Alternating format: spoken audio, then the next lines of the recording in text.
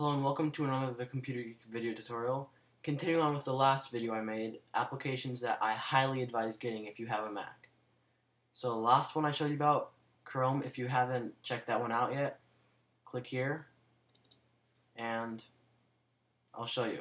So the next application, this is going to be a really short one since there's not much to modify.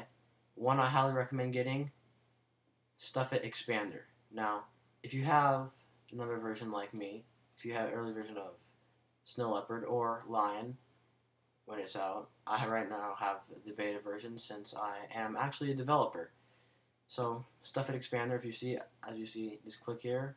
As you see, I already have it installed on mine, but if you haven't, just go here, type StuffIt Expander,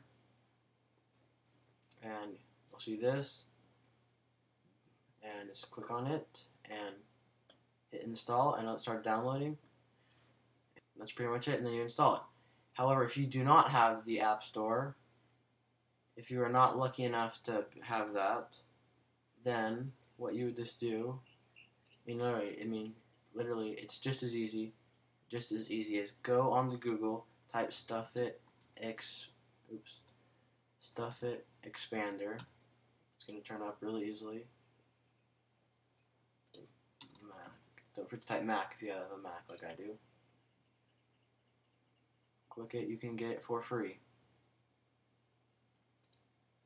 So, there's literally a bunch of places. If I was going to get it, I'd recommend getting it from CNET as opposed to the person who created the program, since I personally am a great fan of CNET.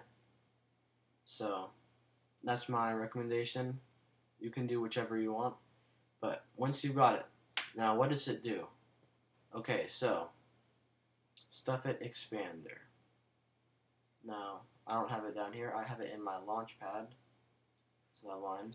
So StuffIt Expander, I will open it. And the application, when you first open it, it doesn't really seem like it has a user interface. All it has is a little thing like Expander. So, you're familiar, if you have a Mac or a PC for that matter, you should be familiar with zip files. Get them in emails all the time. So here I have a little file called zipped, and all it is text thing that says this is a file that has been zipped, even though it hasn't. So here I have a zip of this file. So obviously Mac, you're used to double click, it'll unzip it for you, and it's really convenient. Mac have that built in. But there are some files that aren't just zip files. They're they're more compressed than that. So if you check in, I believe I have some of my downloads folder.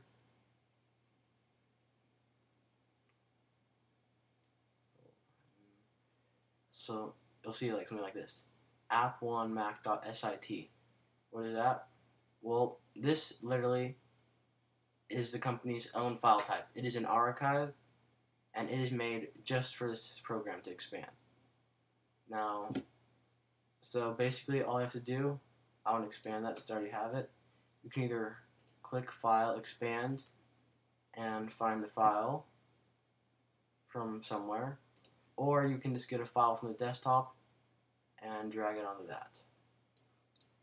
Either one works, and there's not really an advantage to either one. And no preferences in here really. There are a few. You can choose when you expand something, where it goes. It has little compatibility with Growl, and besides that, it's not really anything. You can set which, these different formats that it can open. You can set which one opens it. You can set, so you don't even have to do that. You can just assign this one. If you download any file like that, it will automatically open it with this application, which is really nice, but I really don't need it since I don't download files that often that have the StuffIt format. But I highly recommend, if you have downloaded these types of files that often, this would be a really good idea to assign. So assign RAR, assign all these things. You can assign any of these. But it's not worth it for me since I don't really download them often. So that's really it. Pretty short video, I guess. Well, maybe not, it's 5 minutes long. But Anyway, thanks for watching. Please subscribe. If you have any questions, comment, send me a message. Stay tuned for more videos, and again, please subscribe.